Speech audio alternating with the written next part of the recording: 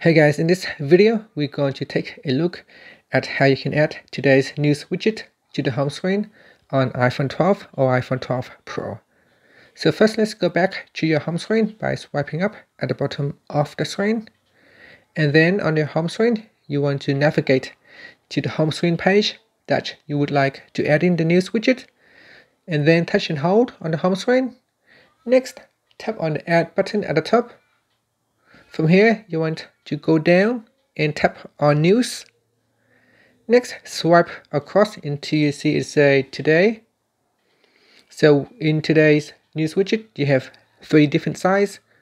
You got the small one, medium size, and a larger size, which will have more topics in one widget. So select a size that you would like to use and then drag and drop it onto your home screen.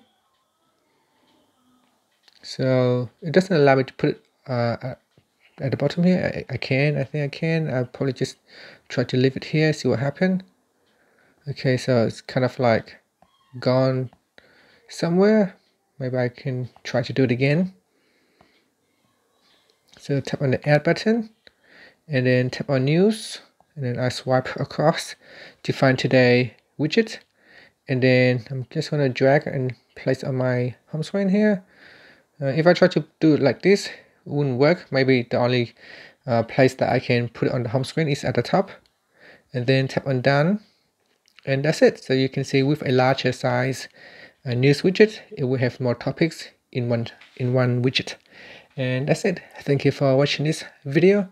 Please subscribe to my channel for more videos.